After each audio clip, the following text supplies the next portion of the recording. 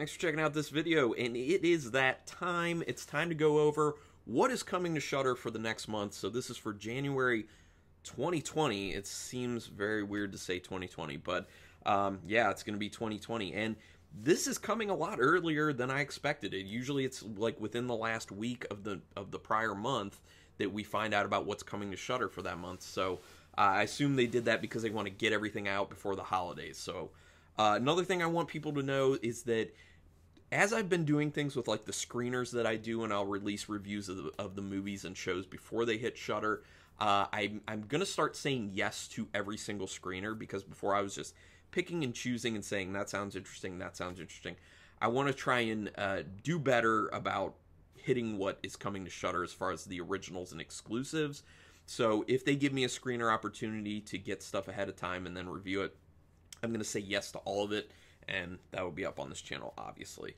But let's go ahead and start talking about what's coming in January. But first, real quick, when I'm dropping this video, tomorrow is the Red Christmas with Joe Bob Briggs. So, get excited. Hopefully, if you're watching this and you were interested in Joe Bob Briggs, you knew it was coming, and you're already ready for that. I will be drinking some beers, hanging out, watching it, and just having a good time. So, let's get ready for that. Now, what's coming in January? There's a new original series coming to Shudder in January, and it is called The Deadlands. It has a 2-episode series premiere. So I assume that means they're going to drop 2 episodes and then do 1. I don't know. We'll find out. A supernatural adventure set in, oh, did I say what it is? The Deadlands is what it's called. Maybe I did. January 23rd, Thursday, January 23rd. A supernatural adventure set in a mythic Maori path. Jeez, I'm sorry. Maori past with an aesthetic that's part Ash vs. Evil Dead and part Xena Warrior Princess. Yes, please. That sounds very interesting. The Deadlands features a murdered Maori warrior, Waka Nuku Rao, who's sent back to the world of the living to redeem his sins. But the world Waka returns to is ravaged by a breach between life and the afterlife, as the spirits of the newly dead now stalk the land and hunt the living. Waka encounters a determined young woman, Mehe, who becomes both his protege and moral compass. Together they navigate tribal politics, the unsettled ghosts of ancestors, and other forces, both natural and supernatural, on a quest to discover who broke the world and how to repair it, if it's not too late. Yeah, so it's going to be available for Shudder, Canada, and UK as well. That sounds very interesting. I like that it's a very unique concept. That's one of the things I always look forward to with horror genre, is when you get those films, you get those shows that are a very unused setting, and this is definitely one of those unused settings, or often not used settings. Yeah, so I'm excited to check that out just because it seems very unique. Now, going to a Shudder original movie, The Marshes, which will be January 9th. In the middle of nowhere is a labyrinthine marshland teetering on the verge of extinction. Dr. Priya Anand is committed to saving it, using diligence and reason to fight the forces that threaten its existence. With the help of rival Ben and assistant Will, Priya is certain she is in control, but soon fear manifests in the form of horrifying evil, forcing the team to abandon their efforts to save the marsh and focus on saving themselves. Also available Canada and UK. That one, like, by the description, it doesn't sound that exciting to me, but I'm assuming I'll get a screener for it, so I will watch it, and I will review it, and I will post a video to let you guys know what I think about it. The next Shudder exclusive, this will be an exclusive film, is called Bliss, and it will be hitting at the end of January. It will be out on the 30th.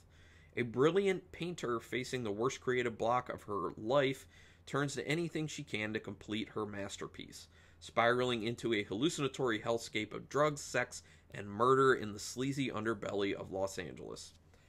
That sounds interesting. That sounds very interesting.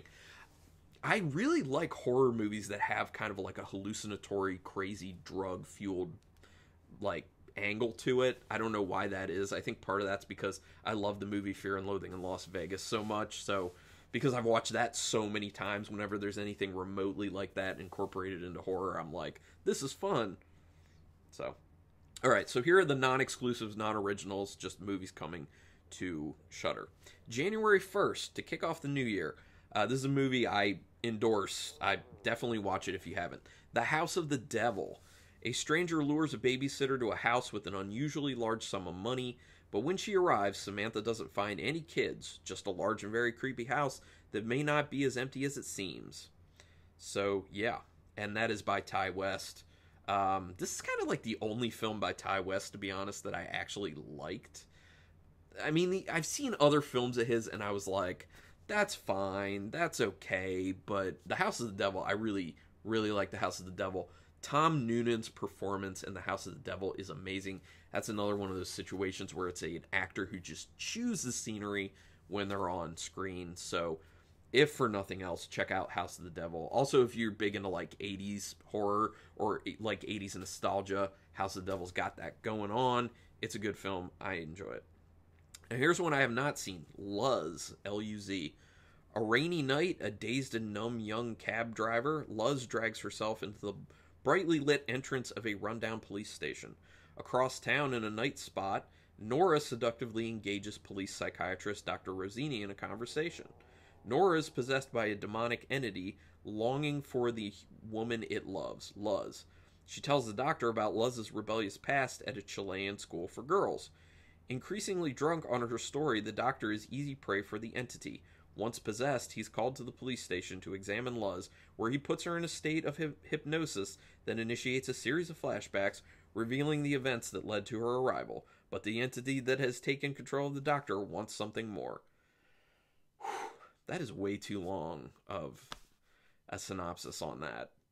I mean, that should be cut down a lot. It does not sound interesting to me either. It seemed very meandering, and I'm not... Maybe I'll watch it, but I'm not interested. Here's one I am interested in, because I've seen it before and I like it, and I know a lot of you will too. The Monster Squad.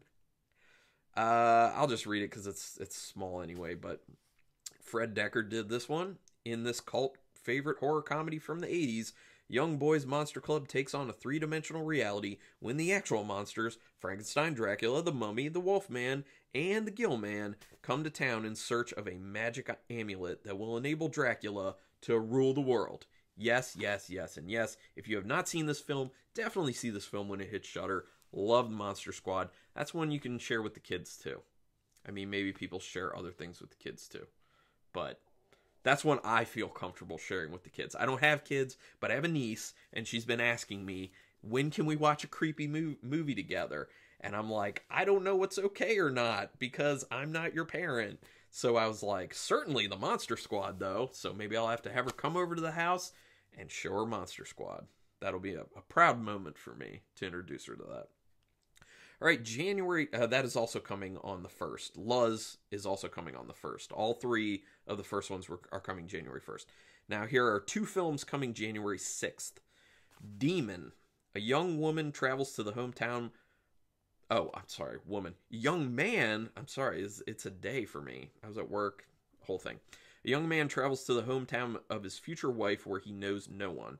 As a wedding gift from the bride's grandfather, he receives a piece of land where the two can build a house and raise a happy family. While preparing to build, he finds human bones buried beneath the new property. Strange things begin to happen to change this happy couple's life forever. Demon is a modern take on one of the most famous figures of Jewish folklore, the Dybbuk, a spirit of a person not properly laid to rest that seeks to inhabit the body of a living person. Okay, sounds like an interesting premise. I think I will check that one out. The whole like Dybbuk ghost spirit thing is one that is more interesting for me. I'm usually not into like ghost stories, but I was watching, what is it? Paranormal Witness, is that the show? And they had one about a Dybbuk box, and it was frightening. It was very affecting, and it was frightening. And ever since then, I've been like, okay, if there's a movie about that type of thing, I will check it out, because that's some nutty stuff. So that is available in Shudder Canada as well. That is specified. Oh, also Luz says Shudder Canada. Not all of them specify, so just letting you know. So also coming January 6th, Patchwork. Jennifer, Ellie, and Madeline go out for a night on the town and wake up to find themselves trapped in the same body after being murdered, dissected, and stitched together. Whoa, okay. Determined to find out what happened to them and who is responsible, they set out on a madcap quest for revenge. Yeah, also available in Canada. Yeah, I will check that one out because that sounds nuts. I haven't heard about this. Has anyone heard of this film? And if you've seen it, let me know. Put it in the comments. Yeah, that's one I'll be checking out. January 13th. This will be the streaming premiere of the next one I'm going to talk about. I'm excited about this because I believe it's available on Blu-ray through Vinegar Syndrome. And I had interest in this film. So the fact that Shudder's putting it out, I'm like, yes, let's go. Tammy and the T-Rex. It's the uncut R-rated version, and it says streaming premiere for this film. Tammy is a popular high school cheerleader whose new boyfriend, Michael, might be the love of her life, but Tammy's jealous ex, Billy, won't stand for anyone coming between him and his girl. So he and his friends kidnap Michael, leaving him to be mauled by a lion in a local wildlife reserve. This sounds nuts. Comatose and at death's door, Michael's body is stolen from the hospital by mad scientist Dr. Wackenstein, who extracts his brain and implants it into a giant robotic T-Rex. This sounds amazing.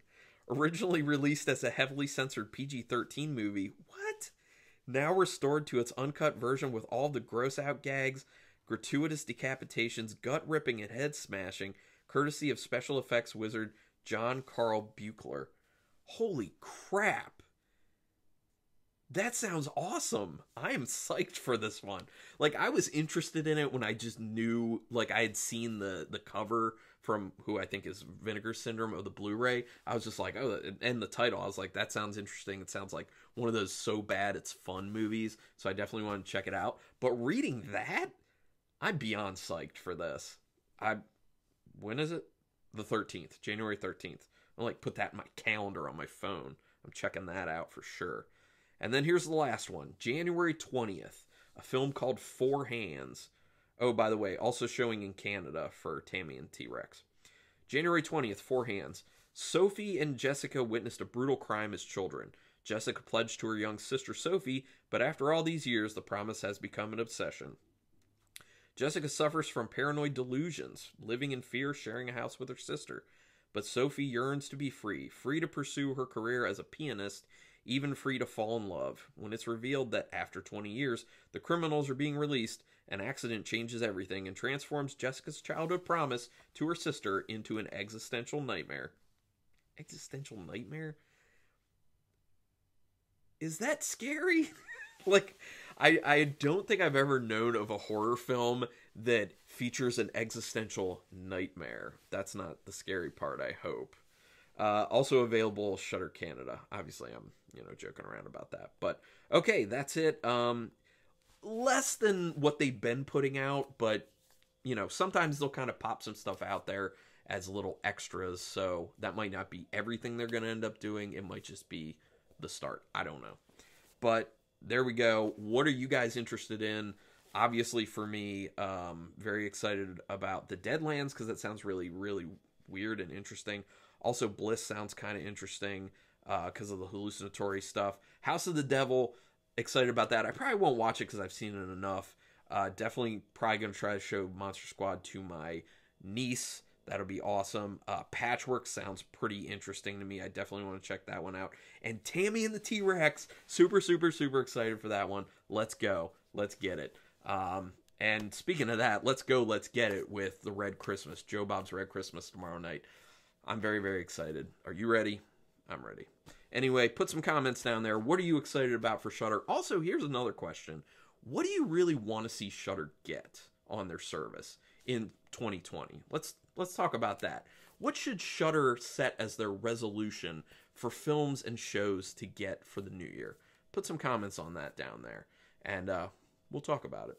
But please hit that subscribe for me. That's your best way to pay me back because I'm doing all this for free. I'm doing it for the love of horror and pretty much just my love of Shudder. That service is wonderful. But thanks for checking this out because I love everyone out there who watches these videos. You guys mean a lot to me. You keep me motivated, and especially when you hit that subscribe. So thanks again, and until next time, keep it brutal.